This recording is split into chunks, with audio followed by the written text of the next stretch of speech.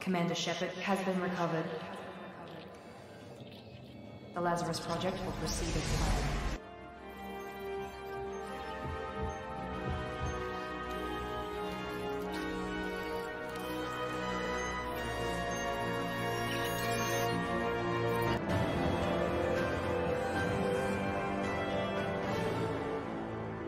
Hello, everybody, and welcome to the Lazarus Project podcast. This is a Mass Effect podcast held as often as we can in the Ploppy 54 gaming Discord.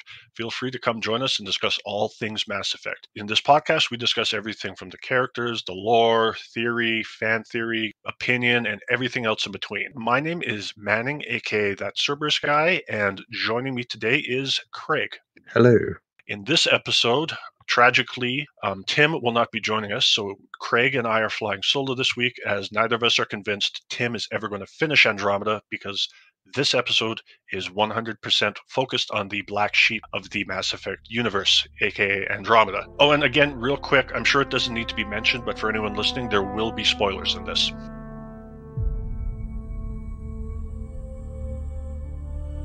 So would you like to get us started on your thoughts on just a general overview of the story, Kraig? The story, I think if you were to sum up the story for Andromeda, to me it seemed like a pretty straightforward story. It seems very simple. Obviously the inhabitants of the Milky Way, they want to go to a new galaxy and explore and inhabit a new galaxy, and this evil race are trying to stop them. It's a pretty straightforward story, but that doesn't obviously mean it's a bad story in any way. It's a really good way to branch off of the original trilogy. It was a really clever way of narrowly avoiding, how many different endings there are for Mass Effect 3. How do you feel in the most sort of general way, I guess?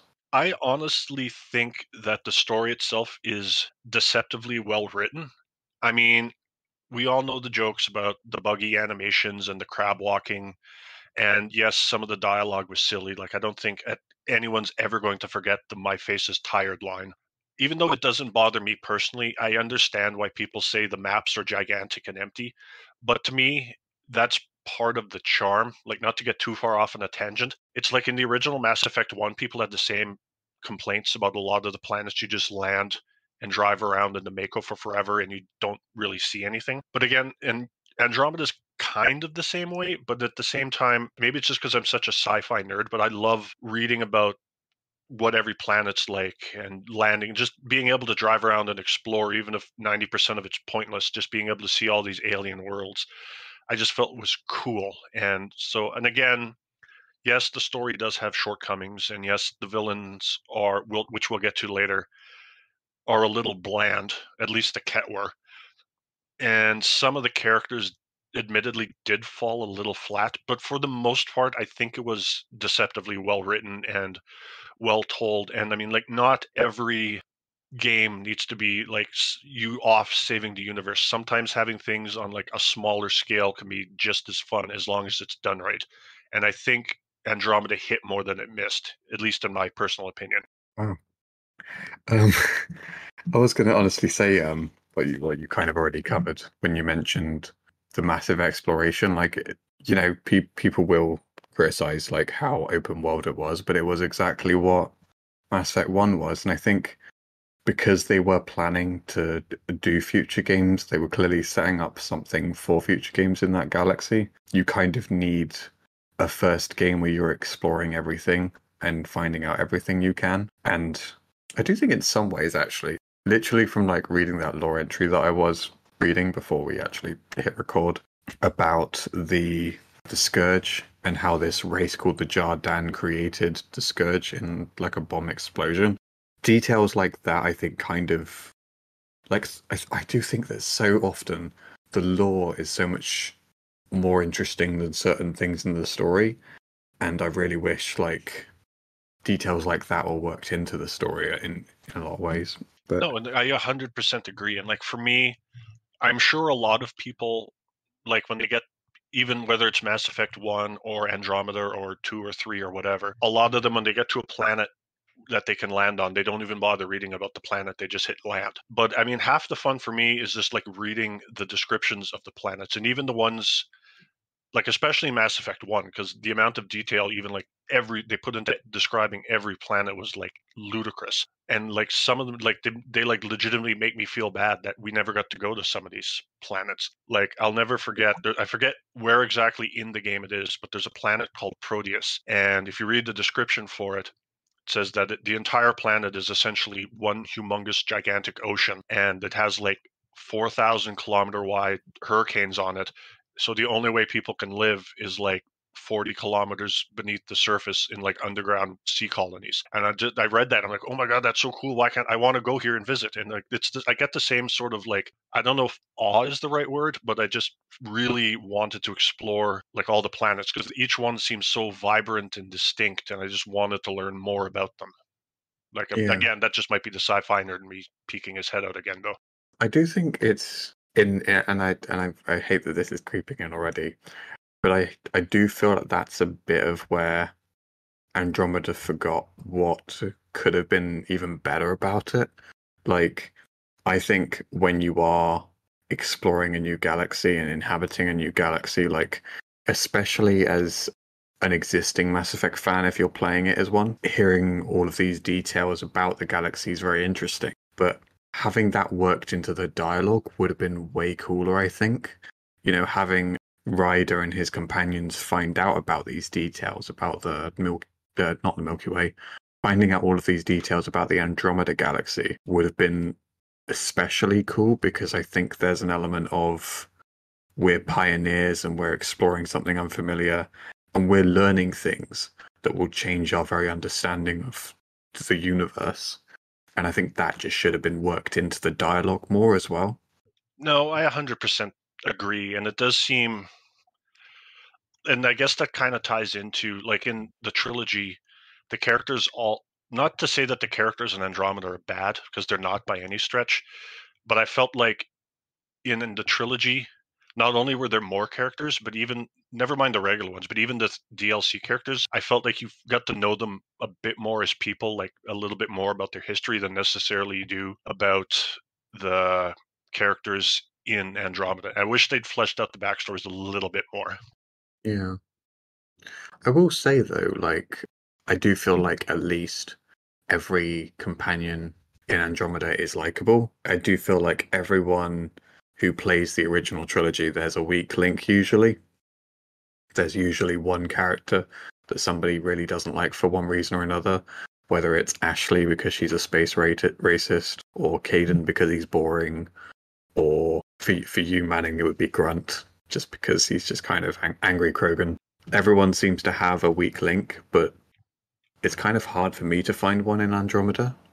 Yeah, and don't forget Samara. Yeah, there is Samara there as well. But like you say, even though I wish the six companions had a bit deeper of backstory, what they have is serviceable, and each one of them feels like uniquely distinct from the other. They all have their own personalities, and it's like Liam's this like dorky college undergrad who never grew up. I mean, like he still wears space khakis into battle, and instead of like going to space IKEA to get like a proper furnishings for his room, he has like this disgusting old beer stained couch with butter chicken stains on it, and he mailed himself a sports car that he's going to be dead for several hundred years or before it even gets to Helios. When Cora, setting all the jokes aside about her um, being an Asari huntress who served on Port Portiana on Lamara, or Port Larama on Haitiana. I mean, whether or not she is or isn't the Elusive Man's daughter, I thought she was a very quirky but also loyal person. I mean, Drax, just hilarious. Like, I'm not, anyone who's listened to more than one episode of this knows I'm not a huge fan of the Krogan, but I love Drax. Jawl's interesting, and I love the banter he has with PB. Vetra's like the sweetest, most wholesome person in the world, but she has like a dark side to her if you piss her off. And PB's got like this mental disorder, and she's just adorable and quirky, and I love her. Like, even though she's only like, I think it's like 5 years younger than Liara, I think. No, 8. Sorry, she's 8 years younger than Liara. So they're essentially the same age, but they just come across as completely different people. Like Liara's always, not to say that she doesn't have fun, but she's a lot more stoic and reserved. Whereas Peebee, like when you first meet her and she first comes on the Tempest, and Ryder's like, "Don't you need to get anything?" And she's just like, "I have a toothbrush and a clean pair of underwear. I'm good to go." It's just like she's so youthful and vibrant. It's just like I love like all of them. I for one reason or another, I kind of love all 6 of them. Oh, I think you really covered all of them there, didn't you? Yeah, well, I'm sure you have something you'd like to add. I just I find it very interesting that PB's not that much younger than Liara. Like I feel like she's got so much energy. I was fully expecting you to say that she was 30 years younger or something. No, she's 100 when the game takes place, which means Liara would have been 108. So 2077 versus 2085. And I think my favorite thing about Liam is just like his deadpan, like ridiculous sense of humor. Like towards the end of the game, where PB's talking to everyone about how she's like, ever since I've been here, I've wanted to have one step out or one foot out the door. But she's like, after spending all this time with you, she's like, I really am starting to consider you my family. And she's like, so I'm going to stay. And then everyone's like, what? That's it? And then she's like, yeah, that's it. And then she's like, well, so who wants to help me come clean up this mess in my room? And then everyone has an excuse to not help. And I love Liam's just like, I can't, I have to make ice. Like, it's such a stupid line. Like, I'm going to use that in real life at some point. I have to go make ice. Is that the I think I remember that playing out in a romance scene, but I don't know if it's the same one if you don't romance her. But like she does have this whole thing about yeah, like essentially having a foot out the door and um I don't know. I suppose it would still be the same scene, actually. Yeah, where they're all gathered in that sort of main hollow table room, essentially. Yeah, I can't remember for 100%, but my first ever playthrough, I played as a female rider because I was like, I have a tendency to, when I play as a male character that allows full customization, to make a character look as close to me in real life as I can, and then role play as myself. And I'm sure other people do that too. So my first playthrough of Andromeda, I was like, I want to experience this game without like me forcing myself onto the character. So I'm going to play as a girl, so I can just experience it, and then I'll go back and replay it as a guy. And I romanced Jaal, and I don't remember if that scene happened because it's been like 6 years now almost. And if it did, I don't remember if it happened the same way. But other than one time romancing Vetra, I've always romanced PB after that. Yeah, I do kind of need to romance Vetra at some point, but I found Giles' romance especially to be like quite sweet and quite moving. I feel like just the Angara in general were done really well. I think in a couple of ways it's not expanded on as well as it could be. Like I did see someone do a playthrough of Andromeda recently, and it's really strange that they get familiar enough to start talking English very quickly, but also they start using terms that Ryder's not even introduced them to, like the cat. And actually, I don't know. I think they're the first ones to use the word cat anyway. But the remnant, they call them the remnant, despite the fact that we previously learned that PB gave them that name, and there were little things that they clearly like sort of glossed over and didn't think enough about. But as a race, they're really interesting and they're really sort of caring and loving and sentimental, and it's hard not to love them. I thought they were very, at first, I was a little, I don't know what the right word is. I wasn't completely sold on them, but Jaal quickly grew on me. And I felt like, at least at the beginning, that they were like really cautious around Ryder and the crew, and like wouldn't give you the time of day until you like prove yourself worthy, which I think is a lot more accurate. Because I mean, it almost makes me wonder, like, because not to say everyone in the trilogy is buddy buddy, but they've all been like interacting for the better part of 3 decades. So it was so I mean, like, everyone knew who everyone else was. So to like actually truly see like an actual first contact was cool. And like, it was interesting watching Jaal try to more than once play peacemaker between the Angara and the crew of the Tempest. As much as I love Jarl, there are certain parts that feel a bit rushed. Jarl is like your first, like you said, Jarl and the Angara are like your first proper exposure, like your first actual contact, because the Ket you don't really interact with, you kind of just kill them on sight, and it just seems a bit strange that Jarl is so standoffish for like the first 5 minutes, and then after a few missions, he's suddenly like buddy buddy with everyone.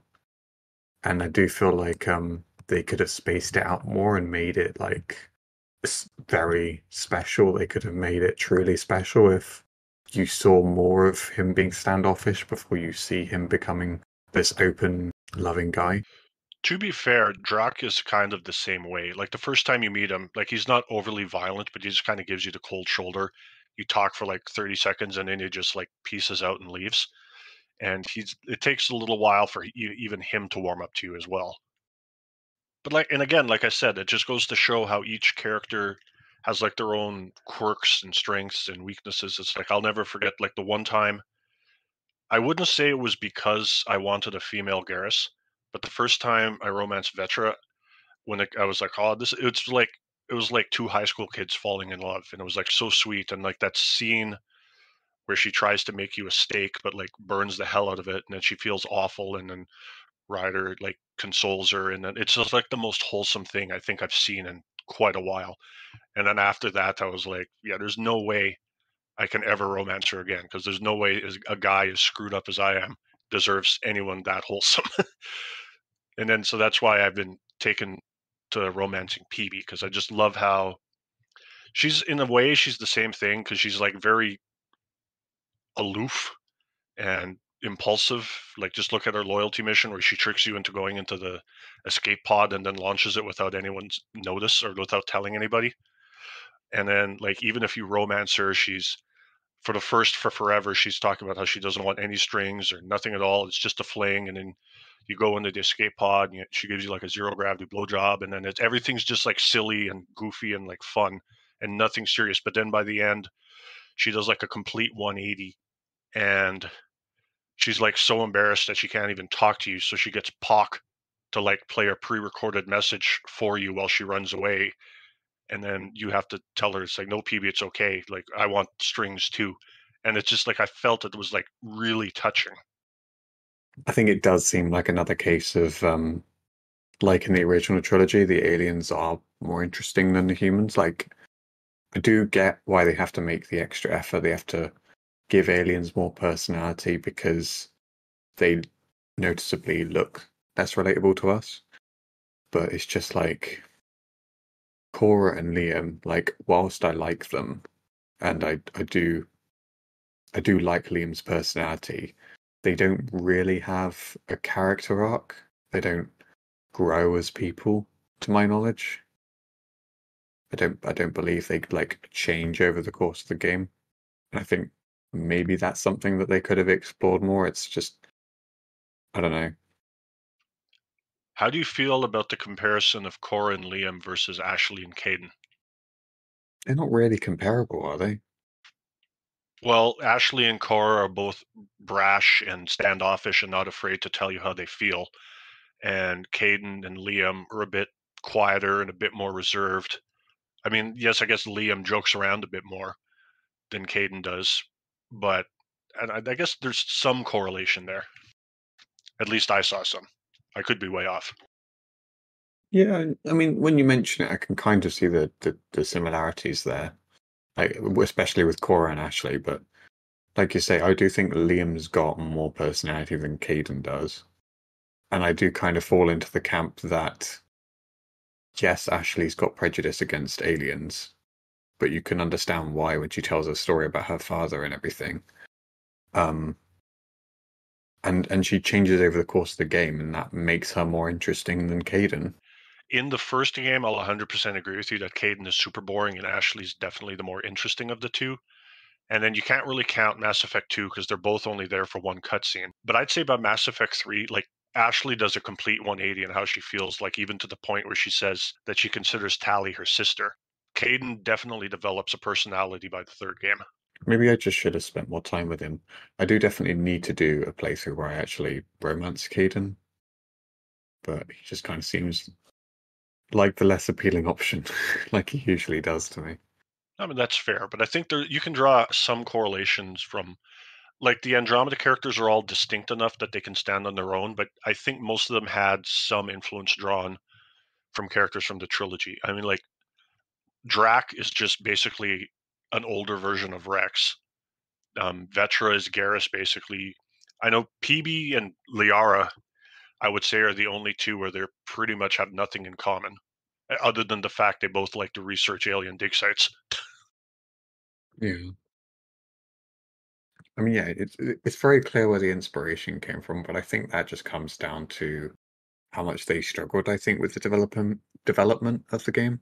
I think there was a whole thing, wasn't there, about how they didn't really know what they were doing with Andromeda when they were developing it for quite a while. Well, there was the whole, I know the original idea was they basically wanted it to be No Man's Sky, where all the planets were procedurally generated. But then at some point along the line, they were like, this isn't going to work. And that they had to scrap it and basically throw 2 years of development into the bin in order to start from scratch. So, I mean, knowing that, I could forgive a bit of the shortcomings.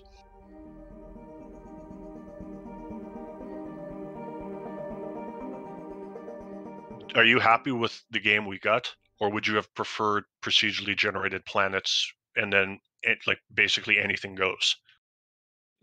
I mean, procedurally generated planets just kind of sounds way too appealing to say no to, doesn't it?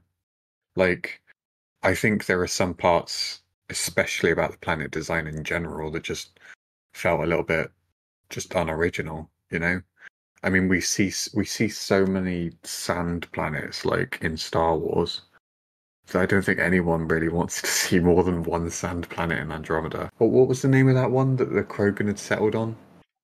But yeah, just the oversaturation of sand planets, and I don't know, just it felt like they were not taking as many risks with their planet design ideas. Like, I can't remember if it was a specific planet or if it was just a part of one of the planets we'd been to. But on the mission with PB, she goes to recover like an artifact or an object, and her old friend or her old fling kind of gets in her way, and you kind of got to choose to save her friend in the end or not. That kind of takes place on like a rocky lava type planet, and I think at the end, I honestly have no idea if that's actually a planet we've been to before that, but we definitely haven't been to a rocky lava type landscape area of that planet if we have. And that Clearly, seemed like a massive missed opportunity. clearly that planet was Mustafar. But that would Yeah, have been that sort of rocky sulfur like atmosphere. That would have been a really cool planet to explore. yeah. I mean, like, I get that. And the other planet you were thinking of, and I couldn't remember the name of, was Aladdin. Wasn't it Leiden? Or it Well, might be. there's two A's. I could be pronouncing it wrong. I'm pronouncing it as a stupid American. You're the highbrow Englishman. Your pronunciation is probably correct. Or it could be neither. It could just be Aladdin. But yeah, and if you're curious, PB's old girlfriend, her name's Kalinda Tarev, Okay. and you can either shoot her to force PB to get the remnant tech, or you can save her and sacrifice the remnant tech. But then, in thanks for saving her life, she gives you literally everything that her team has found on the remnant. I'm pretty sure I know the answer to this, and I'm going to ask anyway. But what is your favorite loyalty mission? Liam's by far. That's the most hilarious thing in the entire trilogy. I thought it was. Like, I love where, like, the two of you are the one part where you're hiding in the same locker, and then at the end there's the throwback to Mass Effect 1 where you can keep hanging up on the ket while you're arguing with Liam. We don't know where anyone is or how anything works. And now we're fighting some asshole who wants everyone chained. It's like hitting Andromeda all over again. Shield the bed. Don't make this about the whole initiative. We're here to help, and why am I the one defending your plan? I don't know. Or just the fact that the ship keeps turning around and just the room changes and the sort of mechanics change. You got to find a way to climb over crates and things to walk along the walls. Like, I know Tim's never going to finish Andromeda, but we have to make sure he at least does Liam's loyalty mission. I'll tell you what, thinking back to the Angara, Axel was a pretty compelling character, wasn't he? Oh, yeah, and so was the Moshe. I mean, most of the Angar were pretty cool. Like, especially, I can't remember her name, but the I guess you'd say commander. I don't know if she ever specifically says what her rank is, but the girl who's in charge of everything on Vold. I don't remember who that is. She's like the first major Angar you meet. She's the one who says she reluctantly agrees to let you help her, but she says if you betray her trust, she'll do. I think the line is something like, "I'll do things to you so repulsive and abhorrent that the stars will turn away and mourn in disgust," or something like that. I'm like, well, that sounds like a pretty severe threat. I did find though that because Axel is the leader, isn't he, of like an anti-alien group or something, or movement. Yeah, but I mean, just because he's a quote unquote antagonist doesn't mean he's not an interesting character. Yeah, but it was like a Cerberus situation where you can completely see why that segment or that organization, I guess is the only way I can put it, exists. Why that group exists, because of the experiences that they've been through. Their exposure to aliens. I just found they were very interesting, and like, it's such a shame that you can have enemies you can empathize with that are just essentially side villains that you just kind of. I think you can go through the main story without interacting with Axel, can't you? If you can, I've never done it. I could be wrong, but isn't the final confrontation with Axel during Giles' loyalty mission? I think so, but like again, I always just for like the completionist in me always tries to do everything, so I generally end up bumping into him before that. Just to touch on the planets one more time, real quick, to answer my own question I asked you. On one hand, I'm not going to lie and say that procedurally generated planets wouldn't have been cool, but on the other hand, I think when everything's quote unquote set in stone, that gives you a lot more freedom to meticulously detail the planets that are there. Because I mean, if you compare the planets in Andromeda, the planets in Andromeda to the planets in No Man's Sky, it's night and day. And the games came out less than 12 months apart. So I mean, like, and yes, I know there's the joke about so many sand planets, but I mean, like Vold, like the ice planet, like physically makes me feel like I need to put on a sweater when I'm there because it's so well done. Havarl is just absolutely jaw dropping. Eos, yes, it's a sand planet, but I thought it was pretty cool. I mean, they're just interesting places to visit. And yes, I'm aware that the Nexus is basically the Citadel, but it still looks cool. I suppose the irony is, if they didn't spend the 2 years working on that procedurally generated thing, they might have spent 2 years actually thinking up some more original ideas that could have been applied to, the planets. There are some things that I do like some of the planets in Andromeda, especially some of the ones that you've listed. But I don't know, like I do feel like Aleden is a very good example of a planet where I just sort of felt tired. Oh, and how could I forget Kadara, Kadara is the home world, the isn't it? pirate planet? Oh, right. And I have a whole other fan theory about Kadara, but we'll get to that in a bit. But yeah, I was right actually. Yeah, there's a whole thing about yeah, Axel is involved in Giles' loyalty mission, and you do kind of decide his fate in a sense. Yeah, and I guess that's especially in Mass Effect, that's almost turning into another cliche. Like you keep saying how everyone in the trilogy, pretty much like 95% of the loyalty missions are involve some kind of daddy issues. It's almost like every 95% of the loyalty missions also end with you either picking the renegade option and shooting someone, or picking the Paragain option and either letting them to go or just have them be arrested. Yeah, I suppose it's just kind of their way of trying to dramatize it, really. Oh, I mean, and like I'm perfectly fine with it. I'm just saying it's like when it's every mission, you're like, oh, like it's like you start a loyalty mission in Mass Effect 2 and you're like, oh, I can't wait to see how this is going to end. Yeah, it would be nice to have a bit more of unpredictability, or just even if they didn't end those missions on a choice, that would have been very impactful. Like if one of the characters say that you could save in Andromeda in one of those missions, they just took away that option and they just died. And instead it's just, this has to happen, and the companion's grateful that you came along and did this for them in the first place. but your role with them going forward is helping them sort of move past losing that person.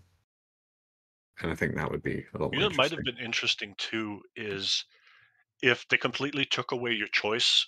But you know how, like, in Mass Effect 3, just as an example, there's like that secret counter that you can't see, but you have to have a certain amount of score in order to say make peace between the Geth and the Quarians. If they could do something, if they had done something similar to that, whereas, like, say, just as an example, in Garrus's mission, because Garrus is a good example to use because he's kind of like he's a happy, friendly person, but he's also definitely got a dark side to him. So, like, if you played renegade when you're around him, or like talked to him and said, "Oh, the ends always justify the means," kind of thing, then at the end he'd just shoot Harkin regardless of what you said.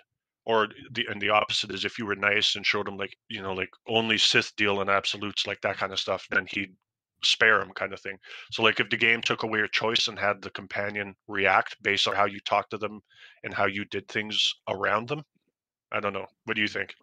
I think that would be really cool, and I think that's a really complex idea. I think it's one of those things that probably involves a lot of like writing effort on their end, but I think it would more than be worth it for just replayability value more than anything else. And I hope more than anything that they do that in the next Mass Effect game, to be honest. And I'd be surprised actually if they don't do it. I mean, like, just like how cool of a situation would it be if you were like an ultimate paragon and kept trying to show Garrus that revenge isn't always the right way, and then instead of when you go to stand in front of Lantar Sidonis to keep Garrus from taking the shot, Garrus could just radio over like, "Shepard, don't worry about it. I'm not shooting," and then he'd just leave. Like, I don't know, that to me would be more impactful than Shepard having to say, "Garrus, don't shoot, or I'm gonna like kick your ass," kind of thing, or however that dialogue goes. Yeah, it's like it'd be very clever because it would be like giving you a major choice without making you realize that you are. You'd have to be a bit more careful on what you say to people as well in that way, which would be brilliant, really. Just kind of make you think more before you say anything. See, clearly someone at BioWare needs to give me a job. My counter, actually, just thinking about it, would be in Witcher 3. I kind of became accustomed to the idea that my choices didn't mean anything. And when it came to visiting the ruler of Nilfgaard, can't remember his name, you can essentially accept the money that he's giving you for bringing Ciri back. And because I kind of been led to believe that my choices didn't really mean anything, I just thought, oh yeah, I'll take the money. This isn't going to really mean anything. It's just free money.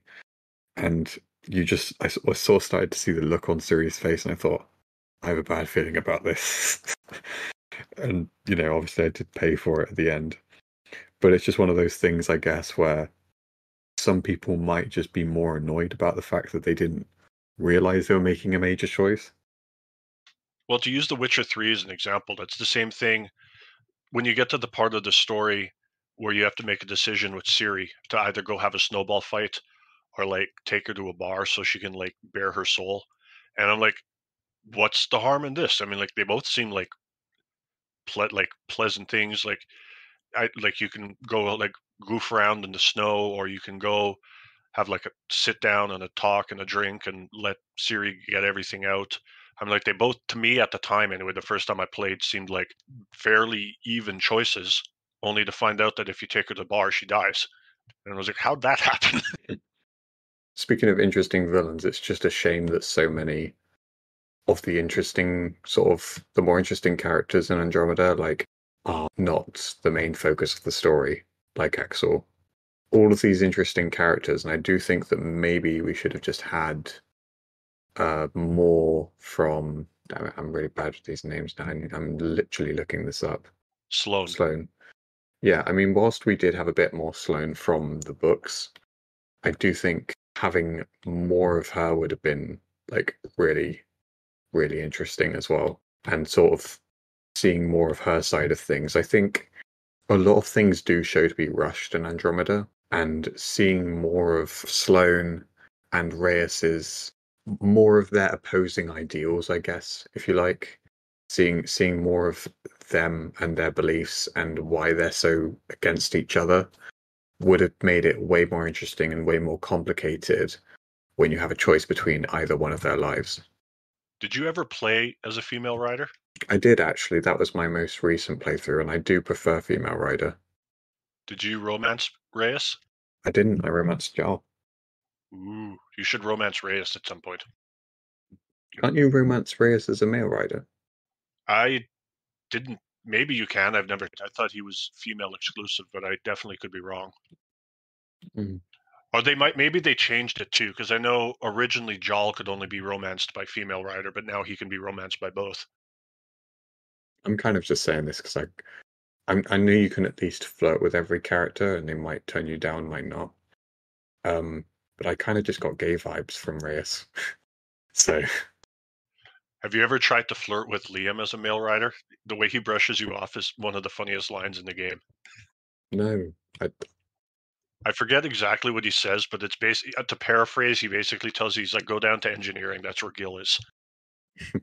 But I agree with you that a lot of the side, like, again, I don't even really want to call them villains, just like the side antagonists are a lot more interesting than the Ket. Actually, no, not, hold on, let me rephrase that. The Ket themselves are serviceable villains. It's just the Archon is the one who's terrible. Yeah. Like, the Archon literally reminds me of Idris Elba's character from Star Trek Beyond. I am the genetic inheritor of 1,000 species. And the whole thing he's trying to do is basically the exact plot of that movie as well. I think the saddest part is, though, like, there maybe could have been something interesting there, just sort of showing the Ket to be less cartoon villain and more just to be curious scientists that are willing to go to any extreme to find out about the Remnant or to find out about this and that and technology and whatever. And say they were trying to create the perfect being or something. They were somehow using the Remnant technology to turn the Angara into people like them, but they were just trying to create the perfect being, like a being that was more indestructible, invulnerable, and whatever. But it was, I don't know, at some expense, like it was at the expense of their mind or something. That would have been far more interesting than what we ended up getting. Well, I mean, like, the concept of exaltation is interesting, even if it is a direct ripoff of that Star Trek movie. But it's just like the Archon was just so bland and dull.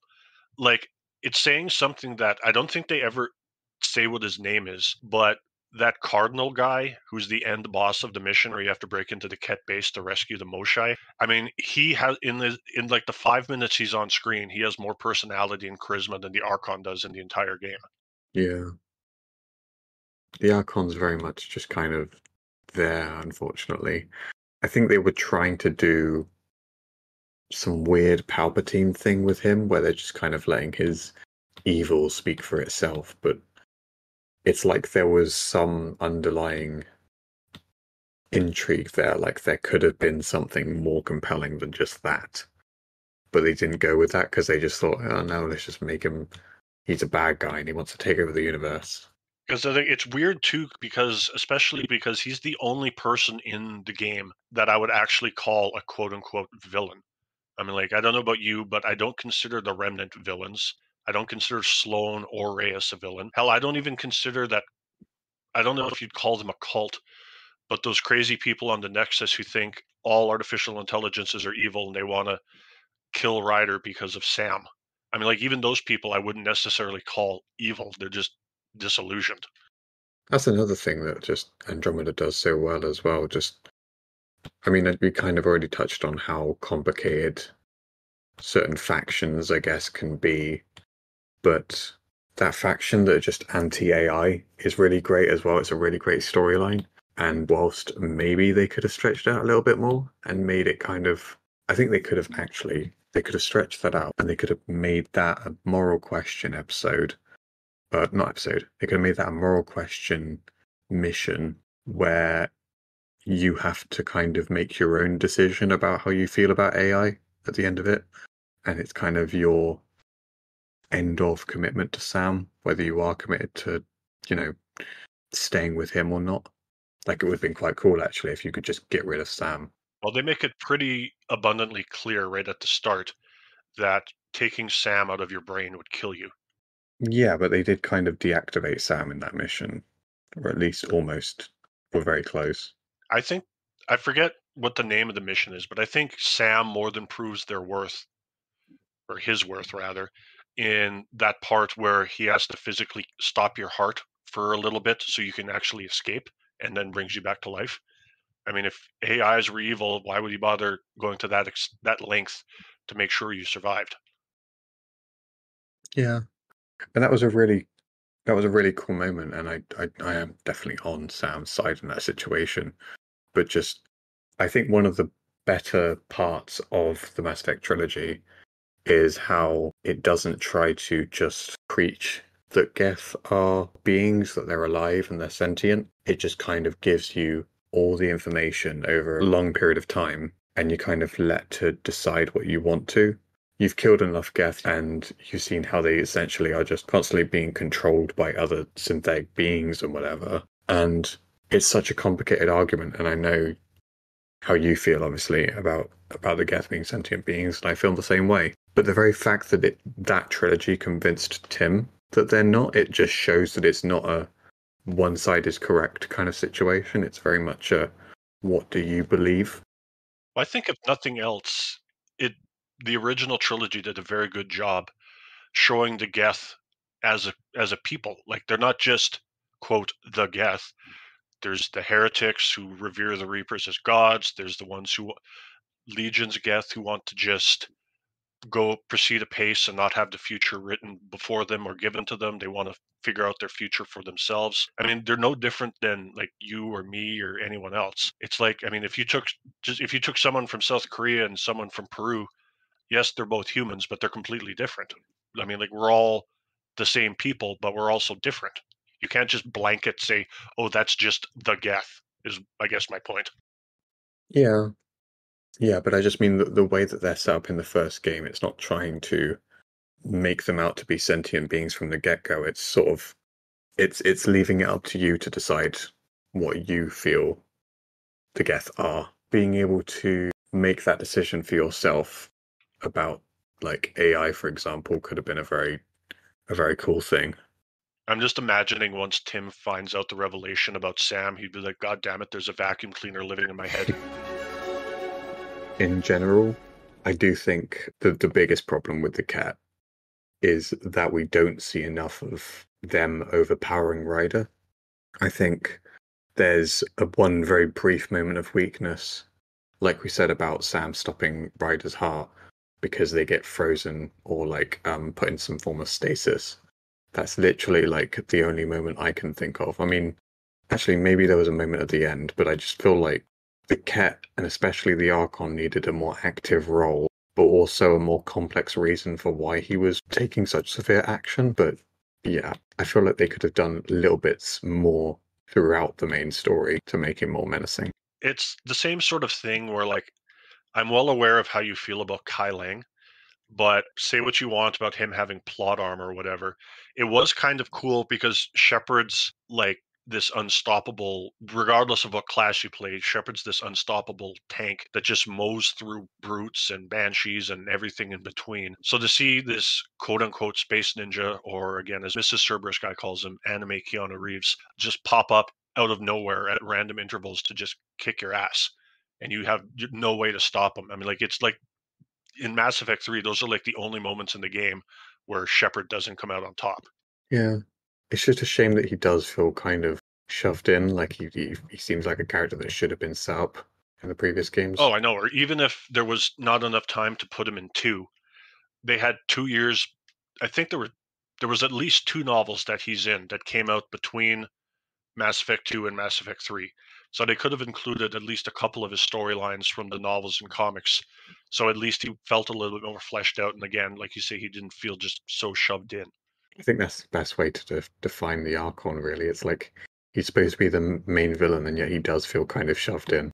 Yeah, you could take him out of the game entirely, and you could just have him be like alluded to as like this overseeing omnipresent threat that you might have to deal with in say an Andromeda 2, but you never physically see or interact with him. And then in the original Andromeda you could just deal with like regular Ket, but he could be like someone that you progress as you progress through the story. You'd slowly find out more and more about him, and it'd be like, oh, I can't wait for the next one till we could finally see this guy.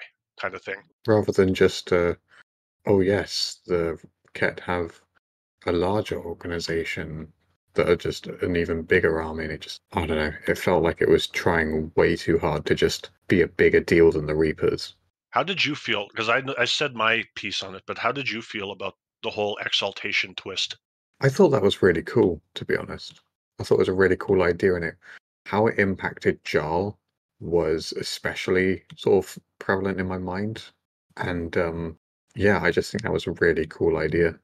And I think they handled the situation after that mission when you go to see Jarl and he's just like physically and emotionally destroyed.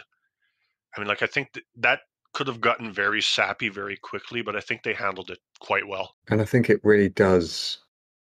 It already sort of at that point in the game makes you think about fighting the Ket in a whole different way. Sort of like how, ironically, I almost said Geth, but like if you play through Mass Effect 2 and 3 and then replay 1, you suddenly see fighting the Geth in Mass Effect 1 as a whole different deal.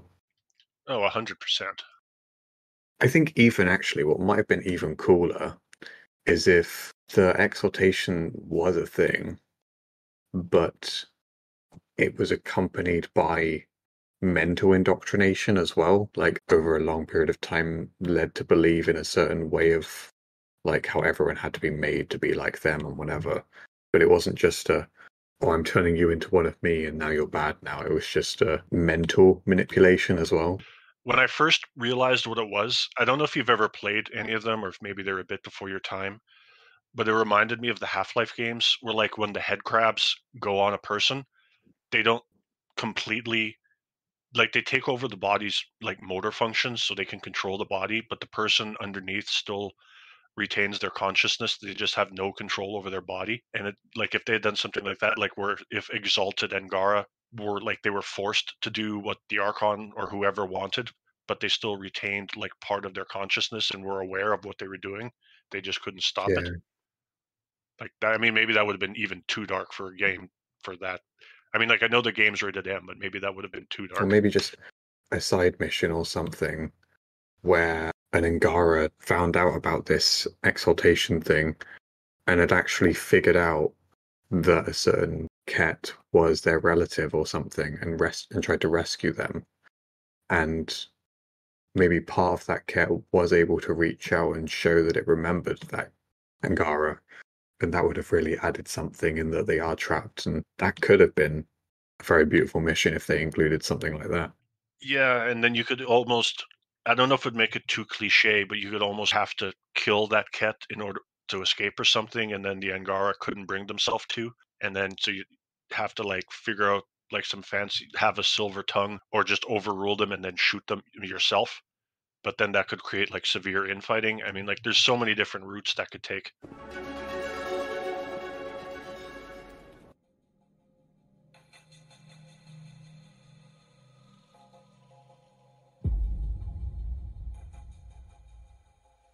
I've often found myself way more interested in the Remnant and what they were doing, and I wanted to know more about them. They almost kind of reminded me of like Andromeda's Geth or even Reapers, if you want to say that. And again, like the game was intentionally vague because I get the feeling that they were setting up Andromeda 2 or whatever it would have been called to like really spread a lot more light on them. There's not a whole lot to say because everything is just like drip fed to you, and it's up to you to like figure out how the puzzle pieces fit together. I mean, like the closest thing you ever get to actually interacting with one is Pock. Although Pock is adorable. I do. It does make me wonder if, in some way, Pock would have had a significance in helping you, I guess, figure out more about the Remnant and play more of a key role in the whatever the next game was going to be. Yeah, because I mean, I do remember reading because one of the biggest complaints beyond like the graphical issues and some of the bugs that people had, but one of the biggest complaints I remember a lot of people saying was that like even in like Mass Effect 1, as soon as you get to the Citadel, it's like there's like 25 new races for you to like meet and interact with and figure out and talk about. Whereas in Andromeda, not counting with the Ket because you don't really talk or do anything with them anyway, there's only the Angara and then there's nothing new. But I do remember reading somewhere that there was plans to have a whole bunch of new races in, again, whatever Andromeda 2 would have been called. And that would have built on the Remnant 2 at the same time. Yeah. I could have sworn I heard somewhere that they were told, at least in the first Andromeda game, that they could only include one new race, and that could have even been for time constraints or something, or two new races actually. It must have been two, because yeah, they would make Ket obviously the villains. At that point, though, would you not technically consider the Ket and the Angara the same thing? Possibly, maybe it was just one after all, and that was a loophole. But I feel like they were given to, and like the whole plot twist of them technically being the same was their way of trying to make the Ket more compelling, and it kind of worked. But you don't really ever interact with them other than shoot them. But would you consider the Remnant a quote new race? not really, no. Especially since we don't know how fully formed they are, if they even are AI. Yeah, that's again probably a question that would have been answered in Andromeda 2. I could see them even doing something too, like having a Javik kind of situation where you uncover like an old vault and there's like one living Jardan left. Do we ever find out what happened to the Jardan? They hint at a few things, but I don't believe anything concrete. Obviously, we don't know what was planned for the second game, but it would have been cool to find that out in Andromeda, in some sense. I get the feeling that they were intentionally being vague because I feel like Andromeda 2 would have been like this absolutely monstrously huge thing. Which unfortunately would have included the Ket again. Yeah, but at least this time, if it had a proper development cycle and they didn't waste 2 years, or rather not waste, but if they didn't have to throw 2 years in the garbage, they could have had a fully formed game, and maybe those bits and pieces that feel rushed that you mentioned would have been able to have been ironed out.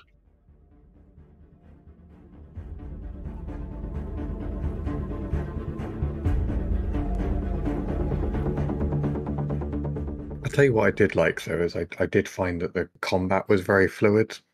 I do enjoy the combat. Oh, the combat's amazing. Admittedly, it took a little bit while to get used to the jump jets, but the combat is so fluid, and with the jump jets, it adds the Z-axis. So you're not just moving like X and Y, like forward, back, left, and right. You can also now move up and down. It just makes for so much more interesting ways to approach combat. And now that you're not, especially now that you're not tied down to a specific class and you can more or less do whatever you want as far as your build goes, like just the combat is so much more fun and enjoyable. Not to say that it was necessarily bad in the first three. Like Mass Effect 3 was fine. 2 is a little bit old. I mean, 1 did definitely feel a little bit clunky, but even that for the time it came out in wasn't awful. Maybe a cool idea though would have been to, I don't know, maybe just for lore reasons, just to explain it better, would be to have them use the technology they find in Andromeda to create the jump jets. I mean, I guess, but I mean, like that's not exactly like reinventing the wheel. It's like a short range booster thrust. Like you never get to see them used, but they had that in the trilogy. Hell, astronauts in real life today they're not jump jets in that sense, but jetpacks. Is it mentioned in lore entries then or something? I don't know for 100%, but I'm just saying maybe it was a lore entry. I know I read it somewhere. Look at the 3 Taurians that have helmets on in the multiplayer. They all have jump jets. So I mean, if they have them, everyone else probably does too. True. And I will say my favorite thing about the combat in Andromeda, and I might be part of the minority here, but I loved how they revamped how melee works. I'm like, not to say that Omniblades aren't cool because they 100% are, but I felt it was so cool that you could like branch out into other things. You could get a Krogan Warhammer, you could get an Asari sword, or all these other things. Because I mean, like again, Omniblades are definitely cool, but there's something really fun about being able to blink around as a biotic with a Asari katana, or just build like this beefy build and just run up and smack giant things with a huge hammer. Andromeda seems the prime example of a game where the developers clearly had fun in designing just the combat in general. Like Yeah, and that passion Yeah. definitely bleeds through. with just how customizable it is, especially with how you can cross class with combat biotics and tech if you really wanted to. The only time that kind of annoyed me was in the multiplayer, because one of my favorite things about the multiplayer in the Mass Effect 3 was I believe there's 54 characters, and they somehow managed to find a way to make 54 different characters that all feel 100% unique and individual. Whereas it's weird to say because, like, again, the same thing I just spent time praising the main game of Andromeda for is also a thing that kind of annoyed me in the multiplayer because I felt like the multiplayer, everything was just like slightly different variations of the same thing, no matter what class or race you were. Yeah, I think it's just comes down to. I think in the Andromeda multiplayer, you just have to consider it as what race would you like to play as, rather than what style of play do you prefer. I think maybe that should be kind of a different way of looking at it. Maybe they're just asking the player, hey, what race do you want to play as, and just have fun with what race you want to be, and just make it about skins or whatever. Then maybe that's what it was more about. The deluxe edition, I forget if it's the Asari or the Turian, but it comes with one of them for free in the multiplayer, and then you can buy the rest. And I bought all of them. But I was just thinking, a cool thing I wish EA might have done was if you bought the deluxe edition for like the $20 extra or whatever it was, it would let you pick because there's which race you wanted to be. Do you want the Krogan? Do you want the Asari? Do you want the Turian? Do you want the Solarian? Whatever else, rather than just forcing you. And again, I forget if it was the Turian or Asari, but it was just you got one of them and you had no say in it. So it would have been cool if they had let you pick which one you wanted. I mean, if you're giving them the extra $20 anyway, they should at least let you pick which alien you want or which cool alien guy. Speaking of picking guys, though, I think maybe it would have been an interesting choice to have the player pick whatever race they might want their rider to be. Or maybe rider just would be a different name or something, or whatever. But wouldn't it have been cool if, that whole Pathfinder dying thing was still a thing, but all of the races are in panic or something and can't decide on what to do, and someone has to take the reins or something. But that could be anyone of any race, and it kind of could have became more like Dragon Age Origins, where you have a different origin story. That was just where I was going to say I thought you were going. So it'd be like if you pick a Krogan, you could be like, say, one of Drax's other kids, or if you're an Asari, you could be someone middle rank person from the Lucinia or whatever, and then it would be like all the different origin stories, and they would all culminate in the same spot on the Yeah, and you'd Nexus see kind of different points of the various arcs being stuck at a different point or whatever. So you would have a little bit of extra information in the beginning, depending on where you started. Because I think that was one of the great things about origin stories in Origins, was you started at a different point with a different variety of knowledge depending on where you started. Like, if you start in the elven alienage, you know about the kind of mistreatment that elves go through from the get-go. And if you start off as a casteless dwarf, you know very well what the dwarven hierarchy is like and how it mistreats people. And, having that different perspective in Andromeda, and obviously it's a very different thing. I'm not talking about discrimination or anything, but in Andromeda you would have a different perspective on things because, if you're a Krogan, you'd be wondering where the humans are, what's going on with them. Well, actually, I don't know. I think the humans will arrive regardless, actually. But I don't know. I guess you would have that knowledge of the Krogan, for example. Is there a difference in Dragon Age Origins? If you play an elf mage or a human mage, is that the exact same origin story, or is there any differences to it at all? Or do you just start in the tower with Jowen and then just go from I there? haven't played a human mage, but I'm pretty sure they're exactly the same. From my elven mage experience, I kind of just forgot I was an elf more often than not. I mean, like, I guess on one hand that would have made, getting back on topic, that would have been extra work. But on the other hand, if they did it in 2009 with Dragon Age Origins, I'm sure they could have done it in 2017 with Andromeda. Like, that's 8 years later. And again, like, the origin stories don't even have to be that long. I mean, like in Dragon Age, I think even if you do all the side stuff, you can blow through your origin story in under 2 hours. Oh yeah, easily. I think the the human noble story is especially short. Yeah, the human noble story does have a lot. It takes a while to get going, and there is a lot of side stuff you can do. And I also do a really evil thing in it most of the time just to give myself a leg up. Right before the final cutscene where you find your dying dad, I always take all the weapons and armor from my mom, and so that I can sell them when I get to Ostagar. So then that final cutscene right before we leave the castle with Duncan is always my mom in her underwear, and like I kind of feel bad, but I'm like, I want the extra gold. That's really clever, though. That is. Yeah, it's clever, but it still makes me feel kind of bad. Do we have anything else to say about the Remnant? Just that I think there was a lot of interesting mystery there, and I do hope that in some way they still tie it into whatever they've got planned for the next game. I would like to just get your thoughts on side missions in general, because they do kind of seem a bit, I don't know, hit or miss. Yeah, some of them are definitely better than others. Although I do like how some of them, they drag on is the wrong term, but they like take their time, and you have to like read, like you'll do part of it and then go off and do something and then have to come back at a later time and then continue on a different part of it, kind of thing. Like the reporter, the Asari reporter on the Nexus, like you can't do all of that at once. You have to talk to her for a few times, then talk to her again, then you leave and you come back and you find out she's in jail and you have to get her out.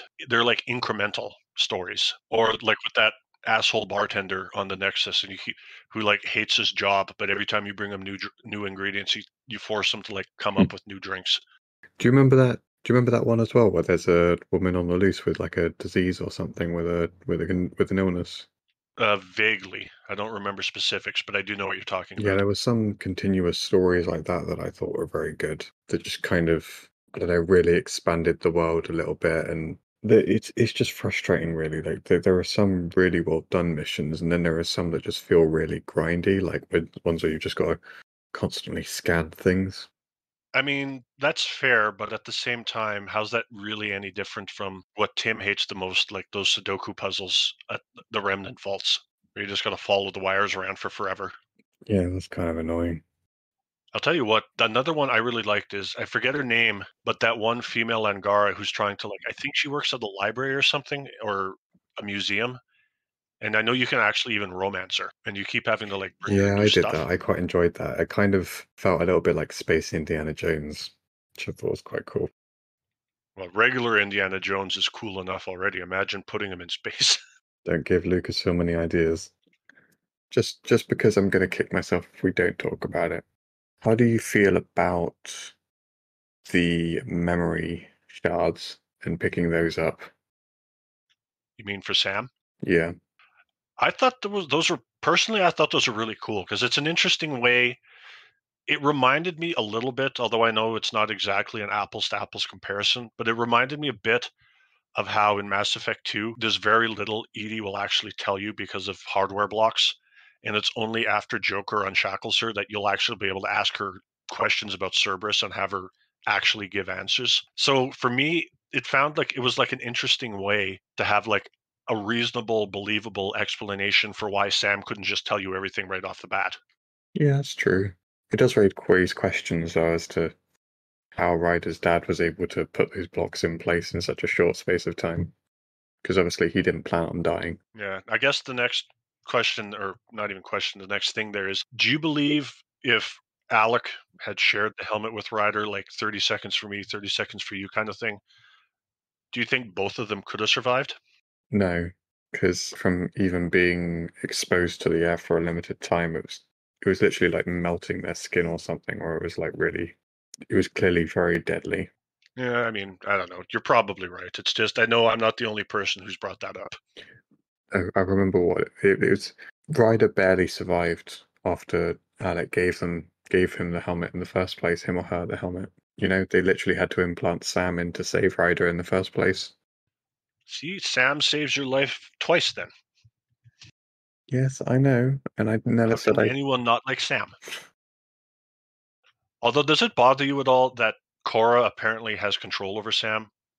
At least a little bit? Well, that's the thing as well. There could have been something really interesting there about how this AI can literally see everything you're doing and listen to everything you're doing. They could have really hit the nail on the head and made you think about your own technology and how it could be listening in and stuff. And now we know Instagram and Facebook is listening to our conversations. That could have been a really interesting avenue for AI and the controversy there. Oh, and that, like you say, that happens now. I'll never forget, a couple years ago, I was talking to my friend before I deleted my Facebook. And I don't even remember. I think we were just talking about old shows from like the 80s and 90s that we liked. And I had just made an offhand comment into the microphone about how I loved the show Quantum Leap. And my Alexa overheard me because then for like the next 6 months, every time I logged on Amazon, it kept offering me box sets of it at a discount. But I mean, like, it's funny. Like, have you ever romanced Cora? No, I haven't actually. Right before you're about to have sex, Ryder makes an offhand comment about, because she's like, oh, finally some alone time. And then Ryder's like, yeah, but she's like, we're not technically alone. And then Cora uses her command code to be like, Sam, can you turn yourself off for an hour or two? And I'm like, if she has that power, that's kind of like she can essentially turn your brain off with using her authority. Who knows? Maybe Cora was secretly working for the elusive man all along. Well, that was going to be my next question.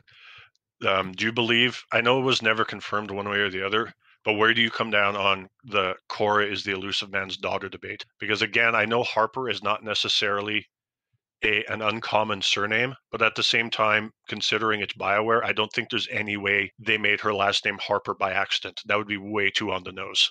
I think she is. I think she kind of has to be. But at the same time, I don't really know what that revelation would add to the story because I think she's clearly not a spy for him or anything. So I don't think it's something they would have revealed if it was true. No, but I think they could have done something almost like how when Rey discovers she's a Palpatine. Although I would trust BioWare to make that a more interesting revelation than Disney did. Yeah, I think it's just one of those things that if they were to reveal it, they would probably, or they should probably do it through lore entries rather than just trying to make a dramatic reveal about it.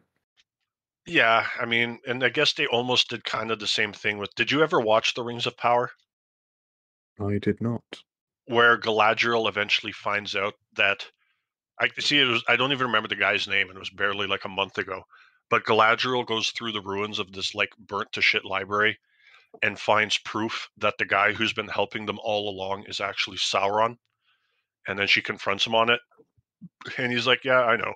And then he asks her to marry him, and she's like, "You can be my queen, and we'll fix Middle Earth and this and that." And it was awful, but I mean, like, the premise, like, that was a good idea for a way for her to find out, but it was just the execution was awful. And I think maybe that's why they didn't say anything in the first Andromeda game. They were just trying to find the right way to say it if they were going to. I personally do strongly believe that that was going to be something they would reveal. Do you think that would be weird to implement, though? Because, I mean, like, you never find out who the elusive man actually is in any of the games. Like, if you never read any of the comics or books, you wouldn't even know his last name was Harper. Well, yeah, that's why I was saying that personally, I think the way to go about that would be through lore entries. Yeah, and again, like I said, I trust BioWare to do that way more than I trust Disney or Paramount. I do think they would probably do it by. I do think they were probably going to do it through dialogue. Like, I don't know, Ryder would somehow offhandedly mention the elusive man or something, and that would somehow lead into it. You know what they could do is they could go the Revenge of the Sith route, where Ryder could be like off by themselves, exploring some whatever, like whatever you want to call like a lab or whatever, and stumble across a video recording of the elusive man talking to someone and saying, "No, I don't care. My daughter's going on that ship." And then whoever he's talking to, like, "Okay, understood, sir. Cora Harper or Harper Cora, whatever, blah, blah, like her full name." And so I'll make sure she gets on there, sir. And then that's how you could find out. And then you could do. It would be like when Obi-Wan sees Anakin kill the younglings and then has to go tell Padme about it. Like they could do something like that. Yeah, I think that could be interesting. Yeah, because then Cora could have like her Jaal moment when he finds out that the Ket are actually Angara. And she's like, oh my god, how the hell is the elusive man my father? He's like one of the greatest terrorists who ever lived, and I'm his daughter. And like, then you'd have to like console her the same way you had to console Jaal. I will say that would have instantly made her character more interesting because I think one of my issues with her is it does feel like she doesn't have enough of a vulnerable side as well. And I think She has her plants. she does have plans, but plants can only do so much for a person. Do you subscribe to the fan theory about the mysterious benefactor being the elusive man? I do.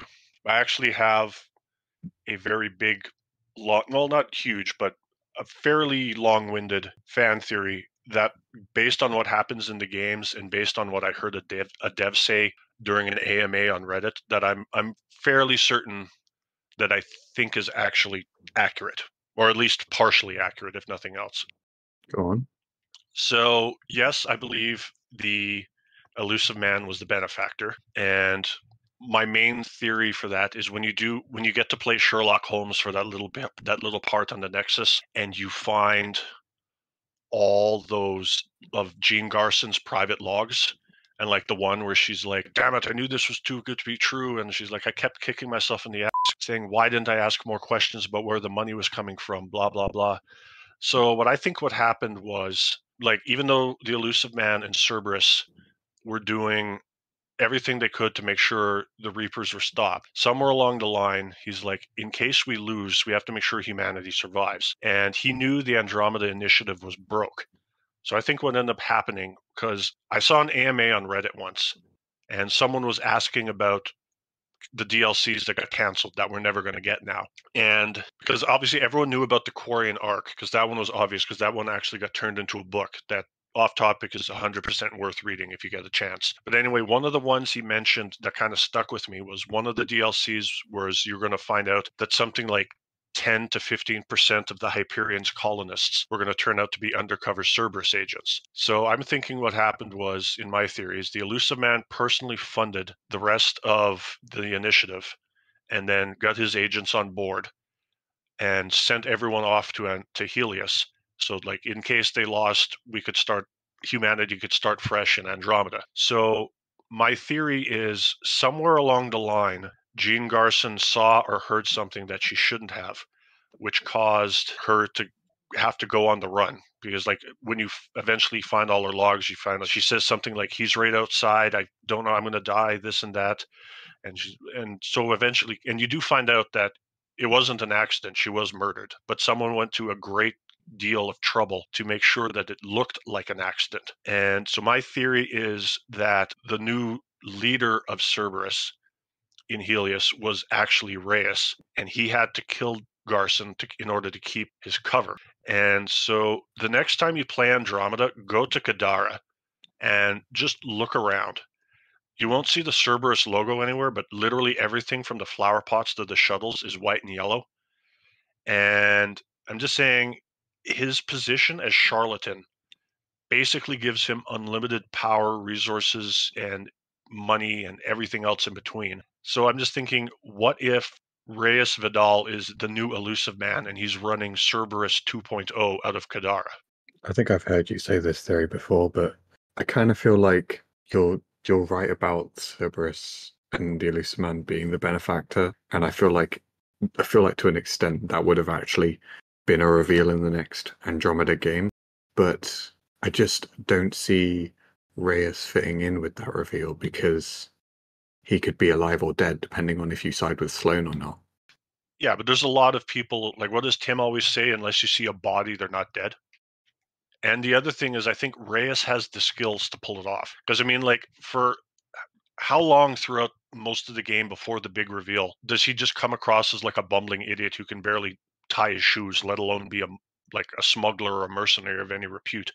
Like, he comes across as so unassuming, which is exactly what someone with his power would want.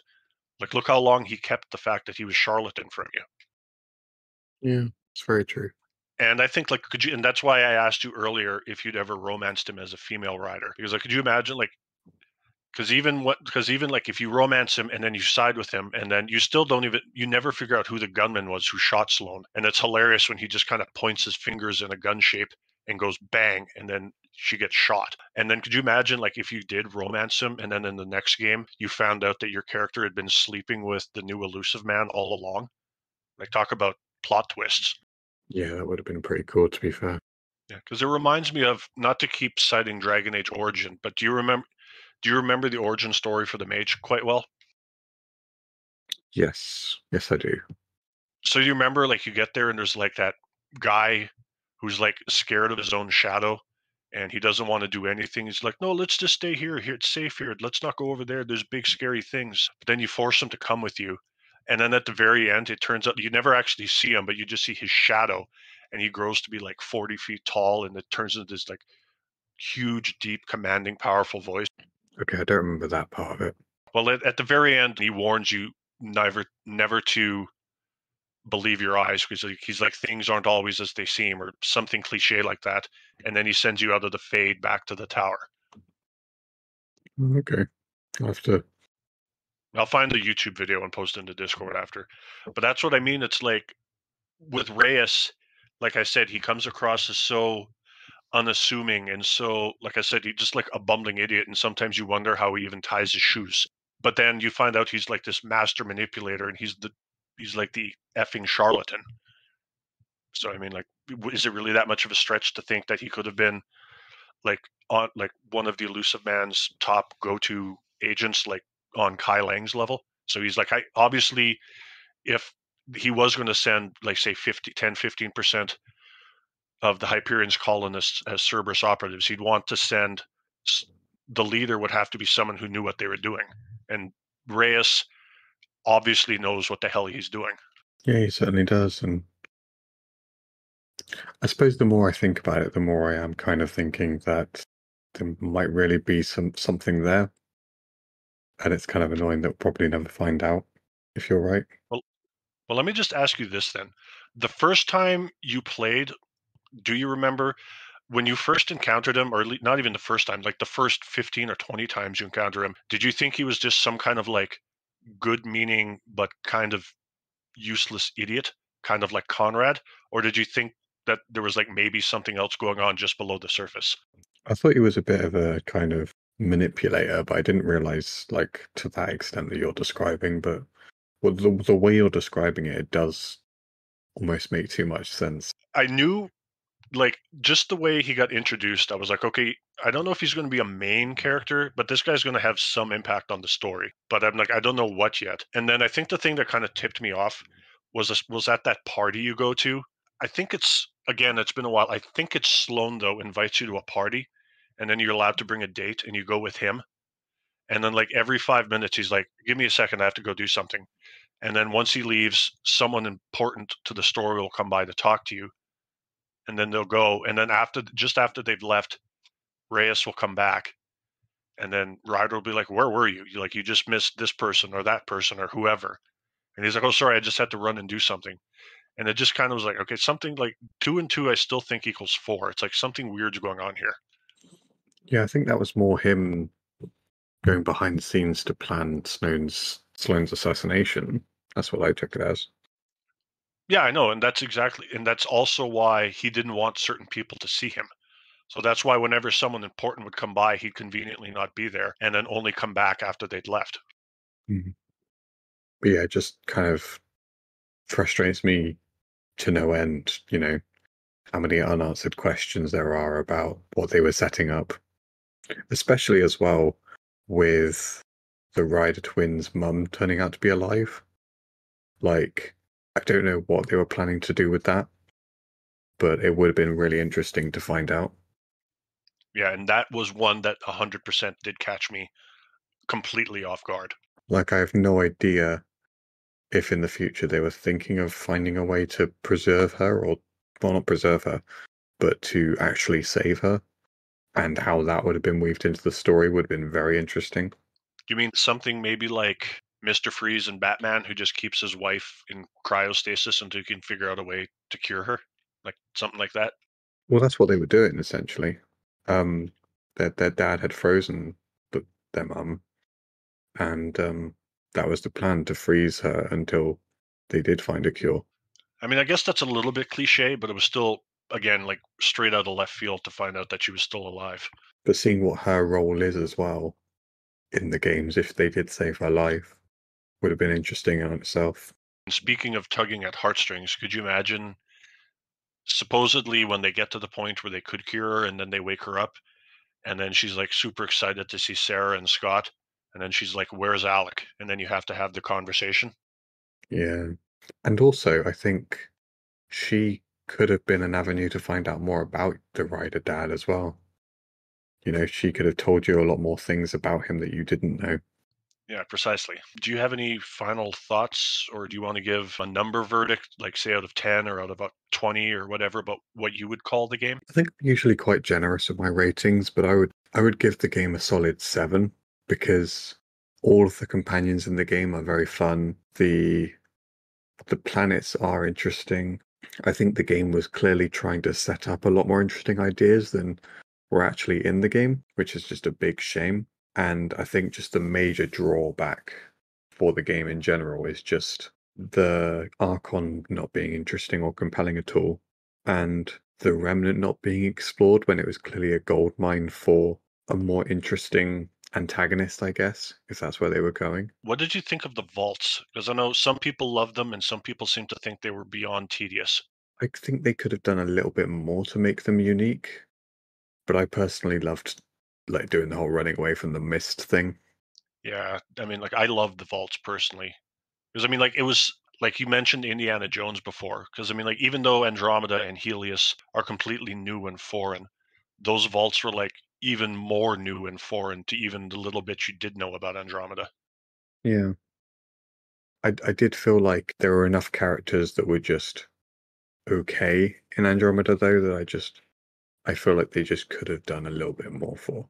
Like, especially for what I said about Joel getting to like the crew a bit more slowly, or, you know, Cora having a bit more to her rather than just being an Asari huntress.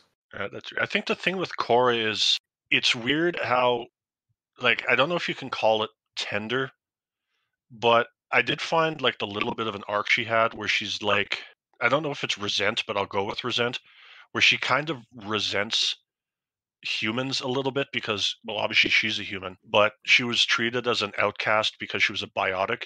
And it's almost like they forced her to, like, they kicked her out and they're like, well, you're a scary biotic. Go live with the Asari. Like, even at the very start of the game where she throws up the biotic shield to save everybody, and even Liam's taken aback. And he's like, why didn't you tell me, any of us, you were a biotic? She's like, don't worry, I don't bite, or whatever she says, like some snarky comment. She says it's not infectious. Yeah, that's it. And it's just, every time she talks about it, she's almost like she loves the Asari that she worked with. But again, it almost sounds like she sounds kind of resentful.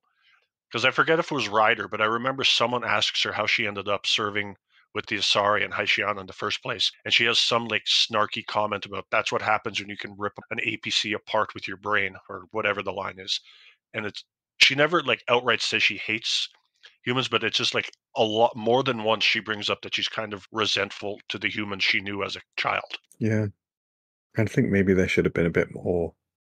If that is a big part of her personality, there should have been a bit more mistrust in her and Ryder. Well, she does get quite pissy at the beginning when Alec picked you over her to be Pathfinder. Yeah, but that's another thing that I think should have been a gradual progression. It's sort of a Miranda situation where I think she just grew to like you too quickly. Yeah, I never really thought about it, but yeah, Miranda does go from like, I don't trust you to let's be friends in about the space of one mission. Mm. But what would your rating of Andromeda be then? I think, I don't know if this is a cop out, but I agree with you. I would say a 7 out of 10, but a solid 7 out of 10. But I would also add on an addendum and say, if you're a very, very big Mass Effect fan, like a lot of us here, especially in the Discord are, I could see you maybe giving it probably giving it an 8. But at worst, it's a 7. That's fair. It's a good game that should have gotten more of a chance, and all the people who were like, I hate it because Shepard's not in it, can blow me.